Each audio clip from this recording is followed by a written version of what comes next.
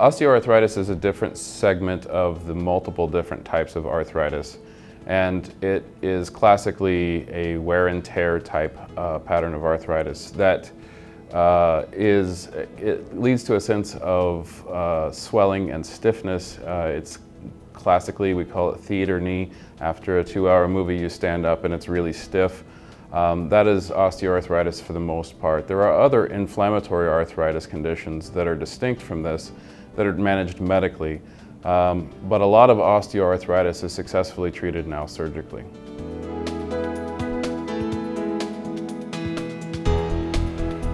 Osteoarthritis happens in the older population. We think it's because it's related to wear and tear.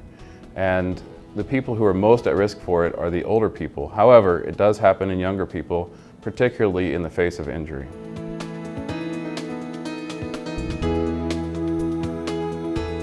Arthritis is a difficult thing to prevent, particularly if you have a genetic predisposition to it.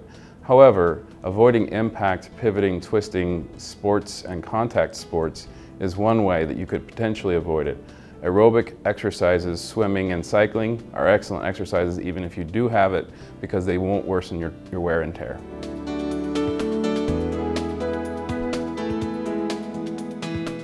Osteoarthritis is treated several different ways. We always try to start with non-surgical treatments, and it's aimed at diminishing the inflammation that is felt from the osteoarthritis.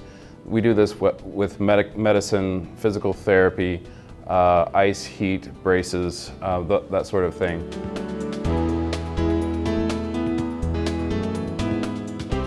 There is a lot of misunderstanding and apprehension about arthritis surgery being joint replacement, and the main thing that I like to discuss with patients is that they walk immediately after joint replacement surgery. People think that they're going to be down for a long period of time.